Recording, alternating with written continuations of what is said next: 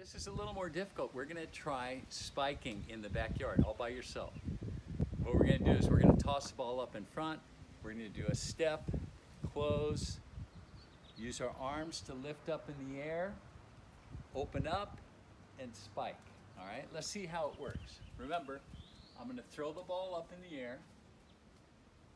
Throw the ball up in the air. Remember, right-handers, their last step is off their left foot.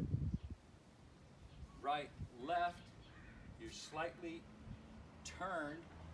Use your arms to get up in the air. Open up. Turn like you're serving. Elbow high, snap high.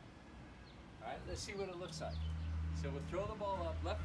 Start with it. It's just a one-step approach, basically. And this whole movement is just like a serve. All right, so we're going to toss it up, one step. That's the idea, right?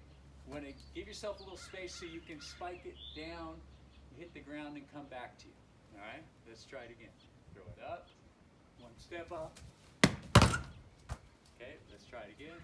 Throw it up, one step up. All right, let's try it again. Throw it up, one step up, boom. Okay, so did you get that? In slow motion, it was throw the ball, take the one step off the left to right left, hands are back, arms come through, help you get up in the air, get your hitting arm up, turn, elbow high, snap high.